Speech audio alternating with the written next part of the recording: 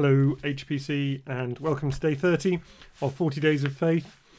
And today's reading is Psalm 135, which I hope you will remember was one of the Hallelujah Psalms, the Hallel Psalms that we looked at earlier on in the year on our Wednesday sermon series through the Psalms.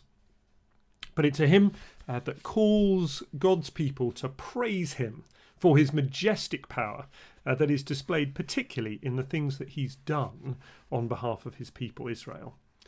Each generation that sings this song would find their faith strengthened and their loyalty encouraged in the faith, I suppose, of the Lord, and would deepen their gratitude towards him for the privileges of being his people.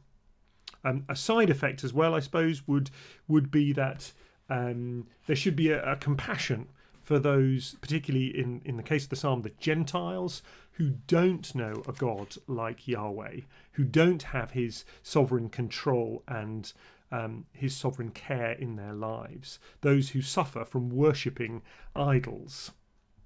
And many phrases in the psalm, you will have noticed as you read it, I'm sure, closely resemble phrases found elsewhere in the Old Testament.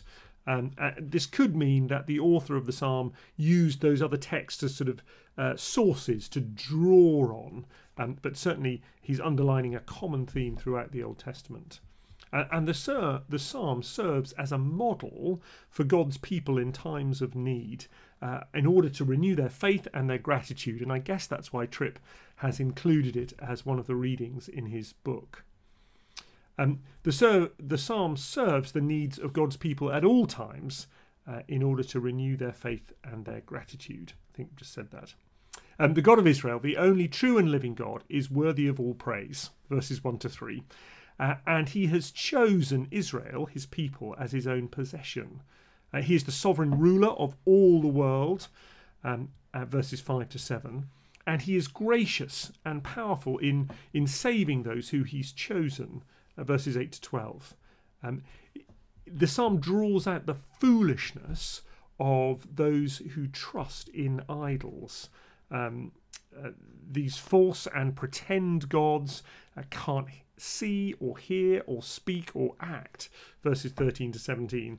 And those who worship them most terrifyingly become like them, verse 18. In contrast, how fortunate are the people of the Lord. Their God is the true God, and they are chosen by him. The privilege of their position as the people of God has nothing to do with them. Rather, it has everything to do with the sovereign grace and mercy and power of their God. What mercy is shown in the gracious love of God.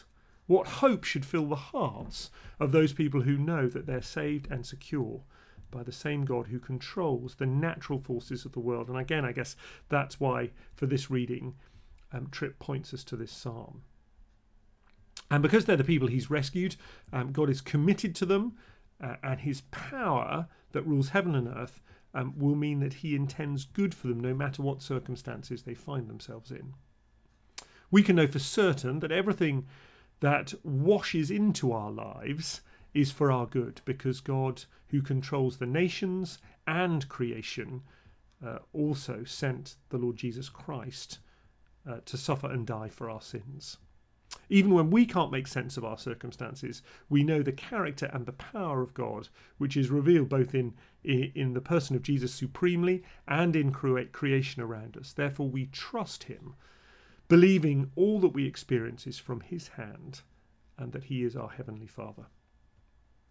In the plan and provision of Christ, our God has completely, infallibly demonstrated that he loves us eternally. And by his ruling over all of creation, he assures us that he can direct all things for our ultimate good. We could not be more loved or more secure. What a joy. Heavenly Father, we thank you that this psalm reminds us of your power and of your love. And we want to pray for those who don't know that, who are, in the words of the psalm, worshipping idols.